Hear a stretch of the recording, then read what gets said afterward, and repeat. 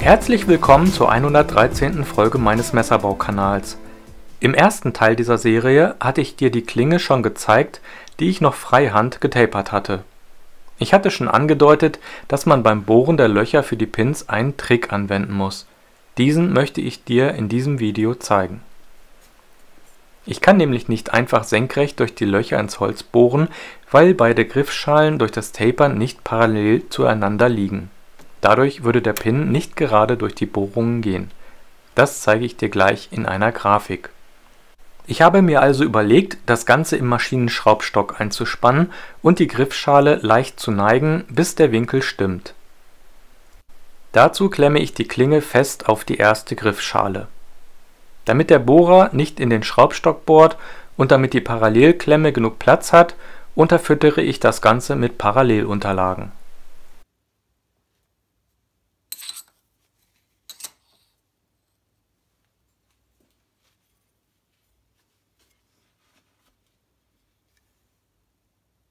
Solange ich den Winkel nicht ändere, unterscheidet sich das Setup nicht von der Art und Weise, wie ich die Löcher gewöhnlich in meiner Standbohrmaschine bohre. Ich würde jetzt genau senkrecht in das Holz bohren. Warum das nicht funktionieren würde, zeige ich dir an einer Grafik. Hier siehst du die Angel in der Seitenansicht. Du erkennst auch zwei Bohrungen. Und hier siehst du die beiden Griffschalen, die beide plan geschliffen sind. Dass die Flächen der Griffschalen parallel sind, ist Voraussetzung dafür, dass mein Vorgehen funktionieren wird. Ich will von oben durch die Löcher in der Angel ins Holz bohren. Wenn ich die untere Griffschale wie gewohnt plan auflegen würde, dann wären die Bohrungen nicht senkrecht zur Klinge. Die Bohrungen würden schief verlaufen. Also muss ich das Ganze ankippen. Die Klinge muss dabei genau waagerecht ausgerichtet sein. Nur dann verläuft die Bohrung senkrecht zur Angel. Da ich die Löcher in der Angel als Bohrschablone benutzen muss, bohre ich jede Griffschale einzeln. Die Angel liegt oben auf. Mit einer Wasserwaage würde das vielleicht auch funktionieren, nur bei mir ist der Tisch mit der Fräsmaschine nicht ganz waagerecht. Aber ein digitaler Winkelmesser lässt sich bequem auf Null setzen. Der Winkel wird ziemlich genau gemessen und lässt sich bequem ablesen. Ich kippe die Klinge leicht an, sodass diese parallel zum Maschinenschraubstock ausgerichtet ist. Das Ausrichten in die Waagerechte ist ein kleines Geduldsspiel.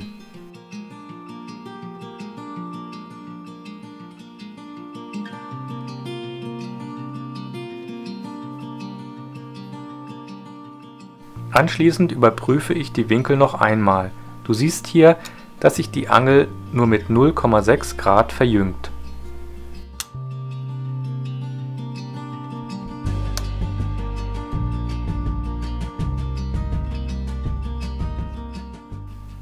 Jetzt ist die Klinge ausgerichtet und ich kann genau senkrecht durch die Löcher bohren. Mit den Stellrädern am Kreuztisch positioniere ich das erste Loch genau unter dem Bohrer.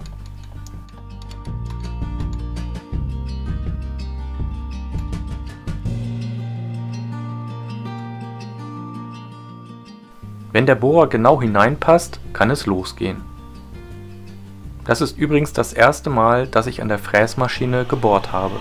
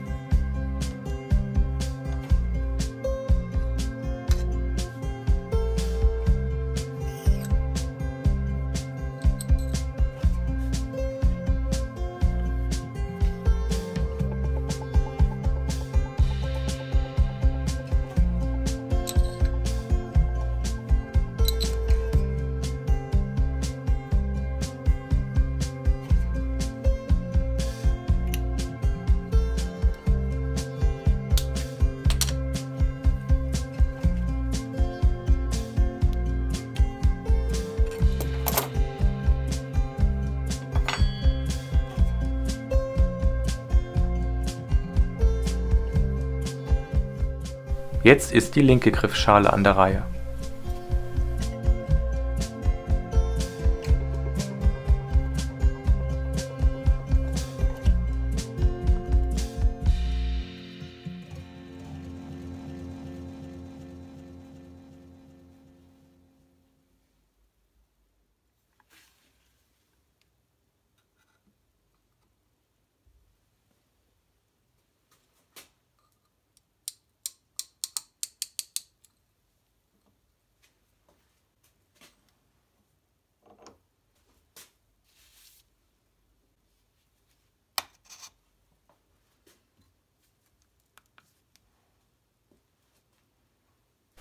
Ich setze den Winkelmesser auf 0, dann messe ich den Winkel auf der Klinkenflanke.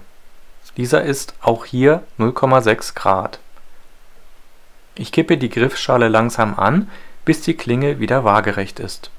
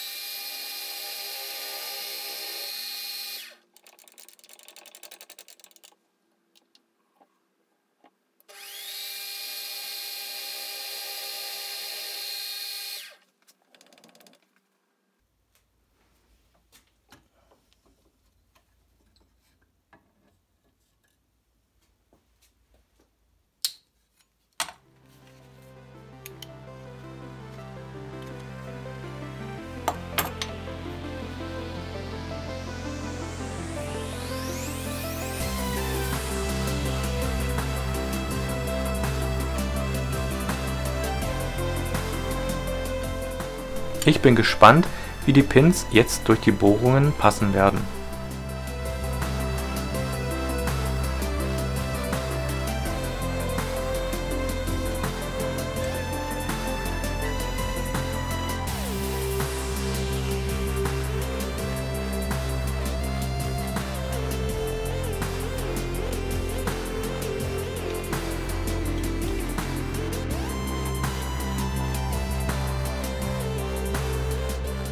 Es passt.